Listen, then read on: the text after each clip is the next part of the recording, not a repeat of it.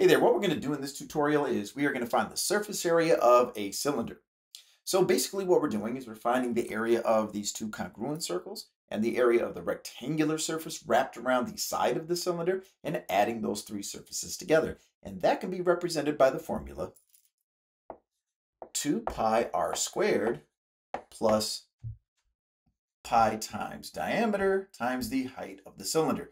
Now this part of our formula will give us the area of the two circles, and this part of the formula gives us the area of the rectangular side. So let's go ahead and get started. Now, what I like to do first is I don't like to plug 3.14 in for pi, even if they ask you to. I like to solve in terms of pi first.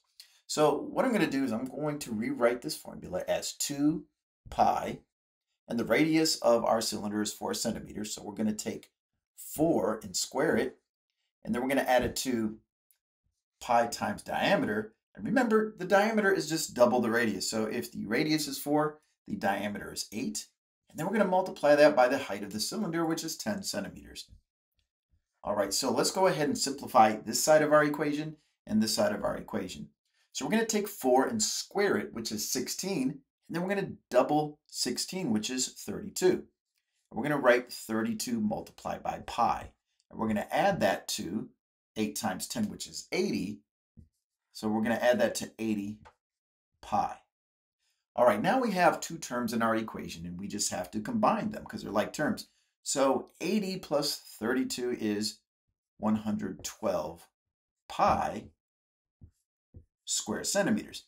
Now, if you were asked to solve in terms of pi, we would be finished. This would be our answer.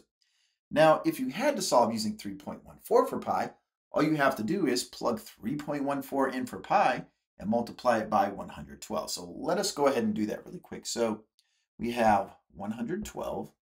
We're going to multiply that by 3.14.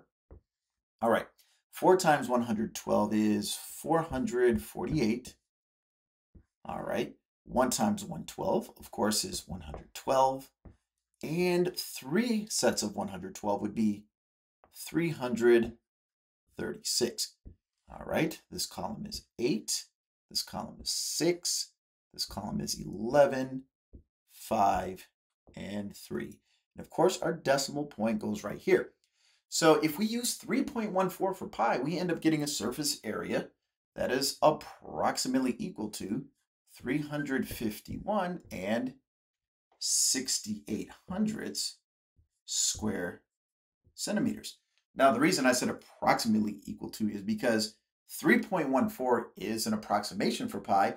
So as soon as you use an approximation in your formula, the result itself is an approximation, and that is all there is to it. This is how you find the surface area of a cylinder.